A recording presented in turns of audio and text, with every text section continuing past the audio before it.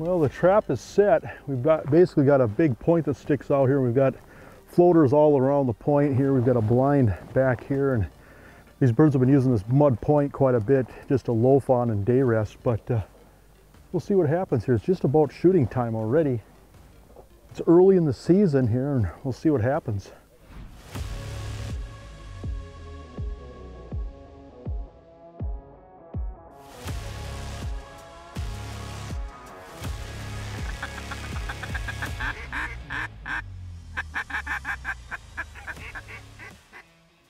Take them, guys, take them.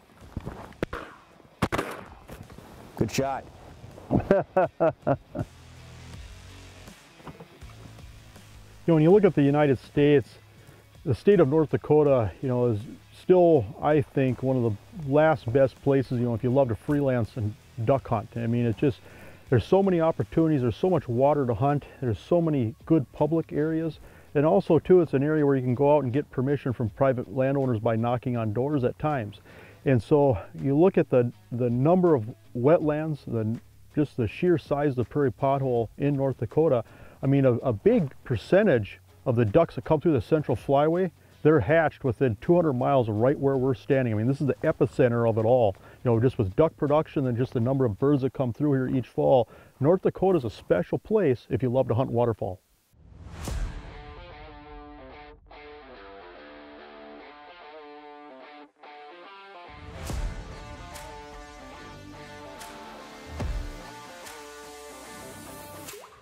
Take them. Nice.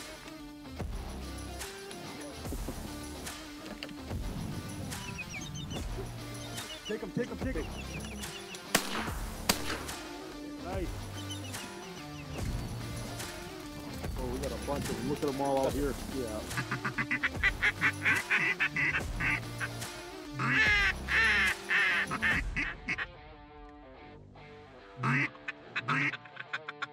Right out front, right out front.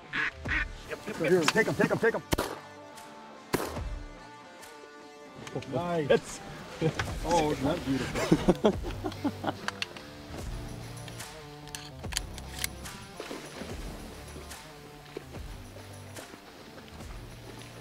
You know, so it's early in the season here right now, you know, the first week of the season, and you know, obviously the first week of the season you're going to have a lot of puddle ducks. You're going to have a lot of birds that don't have very good plumage yet, and so you're going to see blue-winged teal, there's some green-winged teal, gadwalls, pintails, mallards, widgeon, you know, then a smattering of divers. But as you get later on in the year, you know, you're going to see more bluebills especially.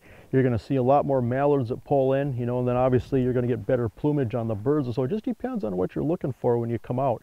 I always liked early season just because I felt like, well, it's first crack at the birds. You know, you get a lot of birds that just haven't been educated by decoys yet. If you're looking for birds, you know, as far as a bird to mount, you know, you'd probably want to come, say, the last couple of weeks of October, first couple of weeks of November. But if you're looking at just sheer numbers of puddle ducks especially, a lot of birds that just decoy in, haven't seen a lot of decoy spreads yet. That's the beauty of the early season, is you just get a lot of birds and get a lot of birds that really finish and do the decoys right.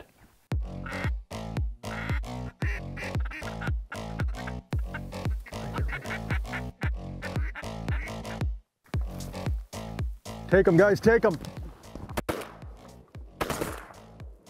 Nice. Oh, isn't that beautiful? Oh, I love it. That was pretty, wasn't it? Those did what they were supposed to.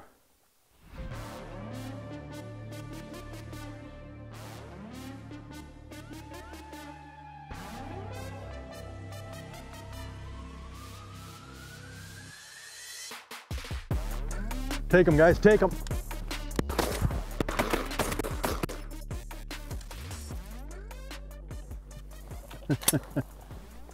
Widgeon.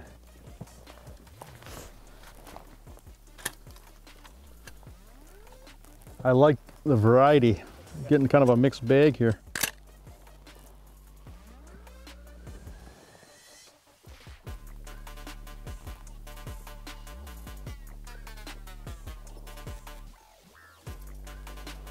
Kind of cool how they come out of that fog, isn't it? Yeah, also boom, right in your face.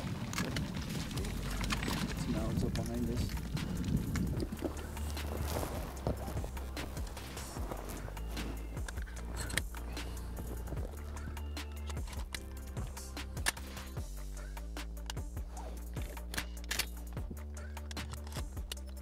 know, a lot of times when we're hunting waterfowl, I always felt like the first flock or two kind of tells you the story, in the sense that you put out your decoys the way they should be as far as the birds coming into the wind. You've got a pocket where these birds can finish. And if the first few groups of birds come in wide or they come in short, you know, it's time to move decoys. And if you're going to move decoys, do it right away and do it fast while you still have birds in the air, you know, and still have some time left in the morning to hunt. And so a lot of times, you know, we'll make adjustments throughout the day. And you know, one of the things that we noticed is that, you know, we just had our spinning wing decoys over too far. You know, we just pulled them up and a little bit tighter to the blind, and you know, our shots got much better after that adjustment. But don't be afraid when you're waterfowl hunting to, you know, size things up, analyze what these birds are doing, and be concise. I mean, if you're going to make a move, make an adjustment, and do it fast. And it's amazing how sometimes just the smallest modification or just the smallest little shift, you know, just moving a handful of decoys can really change the outcome of an entire morning. So we've had some birds trickle in here, and now this fog's burning off, which might really help us. Spindles are going to look a lot better. Nothing else. Oh, right here, right here.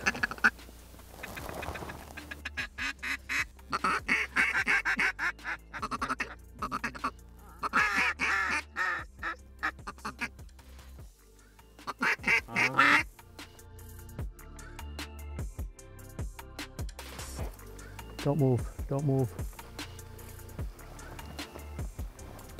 Let's try him. Nice shot. Nice shot. Yeah, perfect. You know, one of the things I really enjoy about waterfowl hunting, and I believe I've grown to appreciate this even more as I've gotten older, is just the camaraderie that waterfowl hunting can bring, in the sense that if I'm in a tree stand or deer hunting, if I'm in a, you know, if I'm in the woods trying to hunt a deer with a bow, I'm all by myself. And I love that solitude.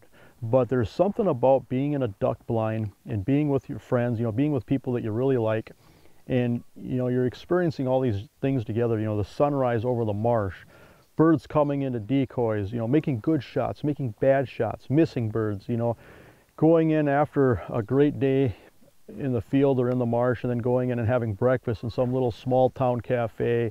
That's one of the things I really enjoy about duck hunting is, you know, get 4 or 5 people together in a blind that you really like, and you laugh all morning, get to just experience these incredible sights. I mean, I never get tired of watching birds come into decoys. I never get tired of watching ducks locked up and losing altitude. I just, it's a sight that just never gets old for me.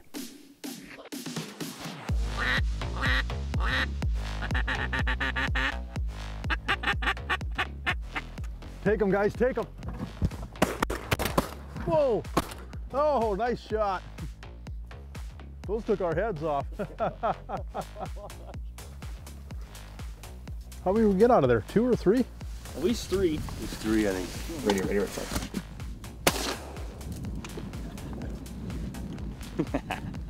I hit one. Woo!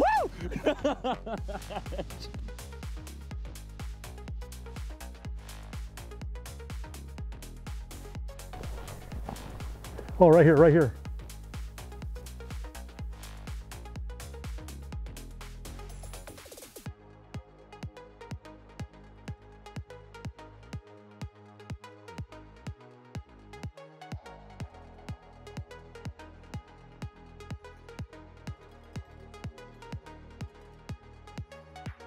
Oh, right here, right here, right here.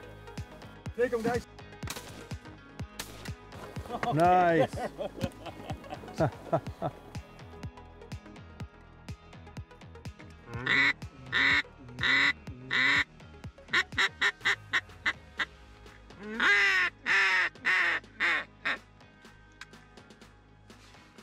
Two on the low left. Call the shot. Oh yeah. Shoot him. Take them, guys, take them. How did that happen? Back, oh. back.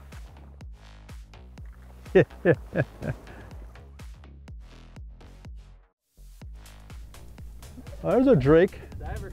Oh, look at that.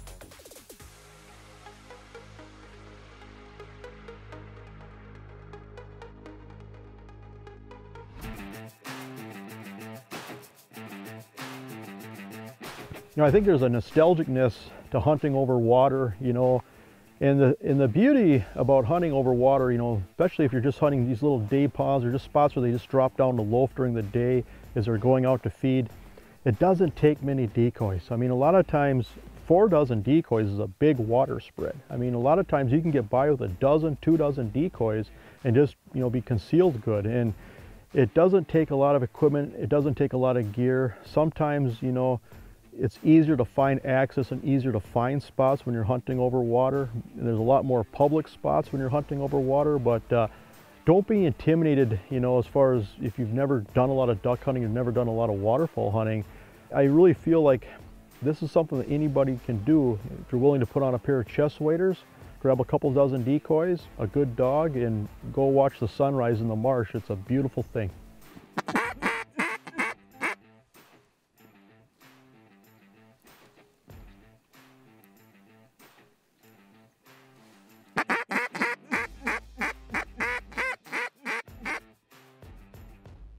Two are coming in. Get ready here, guys.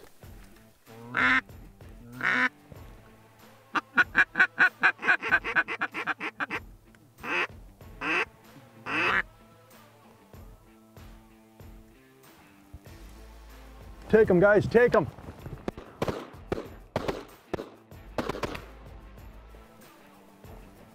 Don't come back. Boy, they came in nice, didn't they? Oh. Guys, if nothing else, we've had some shooting today. Yeah. We've got the... We can't necessarily always brag about it. No, we can't brag about the shooting today. But boy, it's been fun. That's why we're here. We're here to have fun.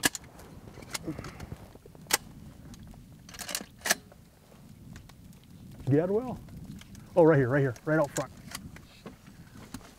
Right out front. Take them, take them, take them. Yay, nice work. Woo!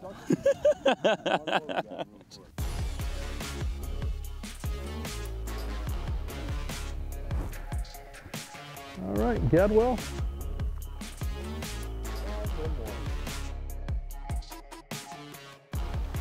2 off to the left low. To the left island. I'm not sure. Yeah, come right in. Teal. Take them. Hey, nice. Nice. Breakfast time. Well, that's a wrap. What a neat hunt, huh? Mixed bag, several different species. Gadwall, widgeon, mallards. Canvas back. Teal. Which these teal aren't going to be around here too much longer, so. Love it. That dog can swim. The dog can swim. Dog can swim. The dog's going to sleep good tonight. These drakes are just starting to get plumed out. Early in the season, that's probably one of the biggest challenges, IDing drakes, which it's a 6 duck limit here in North Dakota this particular year. 5 can be mallards, 2 can be hens, and so that's a young drake there, but it's kind of a variety here. Widgeon, these are one of my favorite. Look at that, that's just a drake widgeon. Again, they get really beautiful full plumage. You see that white on the wing. Drake widgeon are just gorgeous.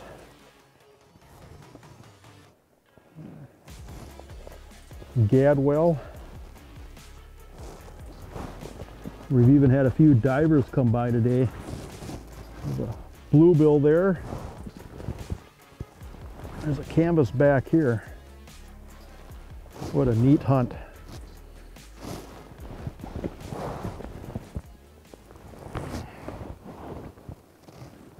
Which these little teal will humble you.